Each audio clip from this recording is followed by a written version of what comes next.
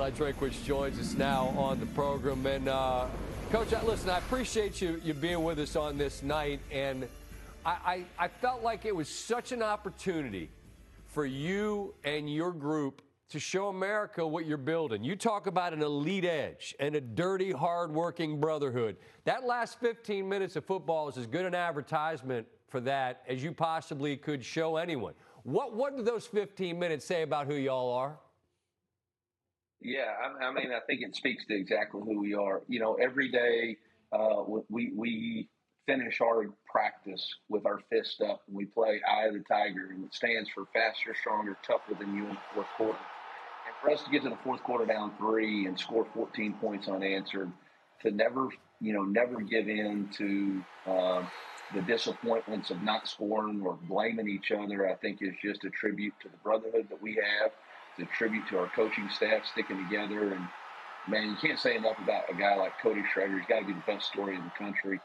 I can't believe Jim Nagy hadn't put him in the Senior Bowl yet, but that's a whole nother conversation. Yeah, you mentioned Schrader. It's in basketball, I love when they have senior night, and it goes the right way for the home team, and you get to take your guy out. You're going nuts when you took 7 off the field. That moment, and it's too long a story for people that don't know, but just what goes into that moment when you get to hug that guy as a thank you for all he's given your university? This season doesn't happen without Cody Schrader. His leadership, the team captain refuses to do anything but give his all. You know, we have a sign in our locker room that says when the weakest choose to run, we come shoulder to shoulder and move forward together. And that's Cody Schrader. That's Brady Cook. That's Luther Burden. That's Darius Robinson. That's Theo Weiss. That's Xavier Delgado, Javon Foster, J.C. Carlisle. Chris Evans-Grange separated his shoulder. I told him, hey, you're done for the game. He said, the hell I am. Put his shoulder pads on and went back out the fourth quarter to play for his teammates. I will say this, Scott, you said it. All week we had a theme, and it was showtime. It wasn't about being flashy and all that. It was about showing the rest of the world who we really are and what we're really about. And I can't think of a better way for that to happen than in the fourth quarter for us to show the rest of the world what it means.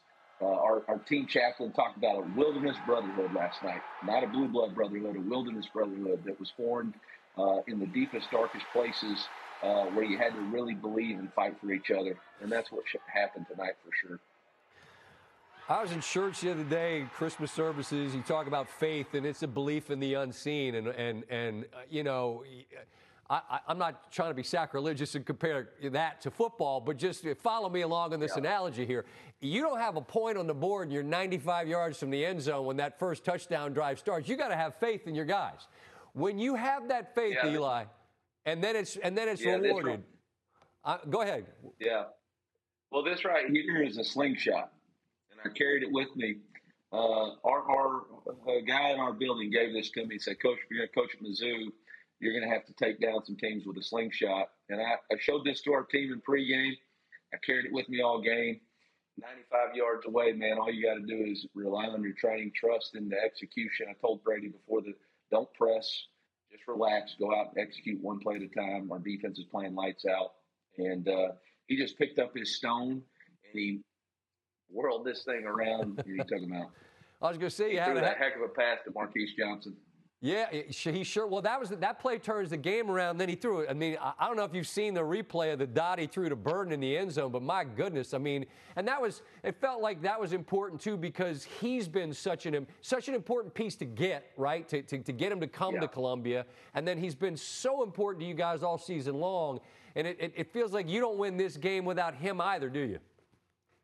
No, we had to have Luther. You know, we said going into the game, be aggressive. And it was 4th and 1 right there, and we could have kicked a field goal to make it a 7-point game. And I got on the headset and told Blake and said, have my back here, I'm going to go for it. And he said, trust your gut, be aggressive.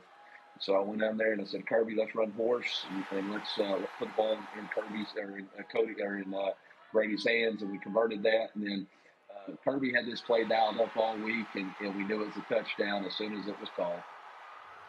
I appreciate your approach, and I get all you're talking about here. It was on display tonight, right? You talk about the things you believe, and you got signs in the locker room, and all that's great. But ultimately, you got to win games, okay? Like, you know that you got to win games, or none of that means anything. What does tonight do to cap off this season to allow you to take it beyond what it is right now, as you and I are talking, to something even bigger than this?